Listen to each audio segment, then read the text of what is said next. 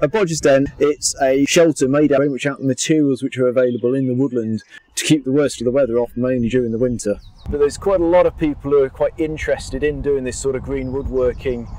Started by a guy called Mike Abbott in the 1970s. We'd actually lost a lot of the tools and a lot of the techniques for various reasons in the last 120 odd years.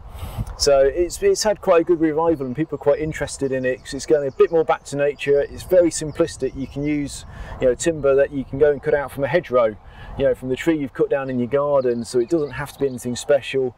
It doesn't need to be all treated and selected and milled and everything like that. You can actually make things from bits of timber which are literally just lying around.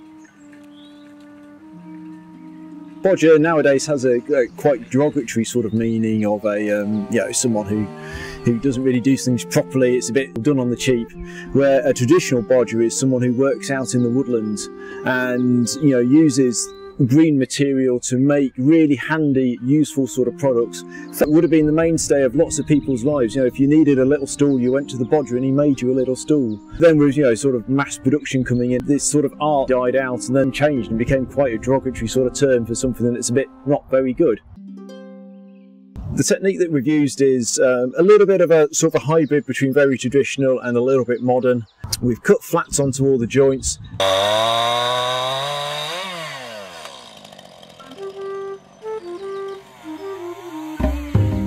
We've used things like threaded bar rods, so a lot of the joints are bolted together, and we've bolted them through for the main structure to ensure that it's nice and safe.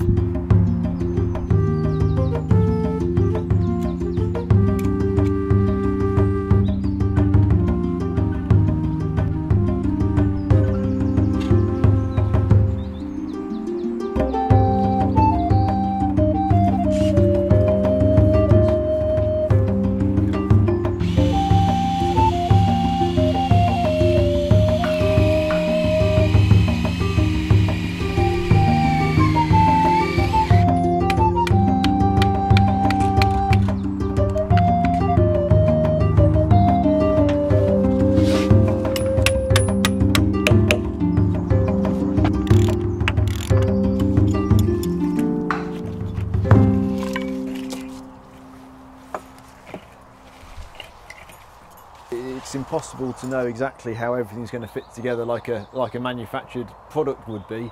This is, working with nature. It's working with what you've got and achieving the best result, but you have to do quite a bit of thinking when you're actually on site. This has a little bit more of an organic feel to it. It's a little bit more so the building grows as you're making it, so it's a little bit more of a natural way of building than nowadays. Everything's designed beforehand, everything's ordered in, and it's all a uniform size and it just goes together, which is absolutely fine, but to make something that's very uniform.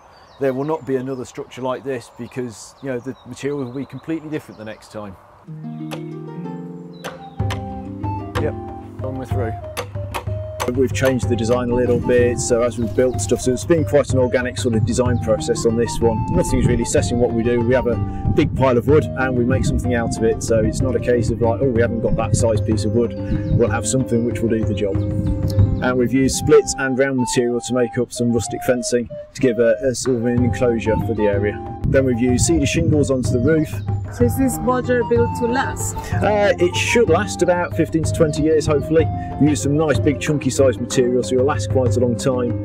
But they're also, they are sort of half temporary sort of structures, so there will be bits of fixings to do with, things will start to deteriorate a little bit. So 5 years time, some of the guys who will be working here will go out to the the coppice that's just here and cut some more bits of silver birch and replace bits and pieces, and it's very much a sort of a cycle type of thing that they were constantly changing.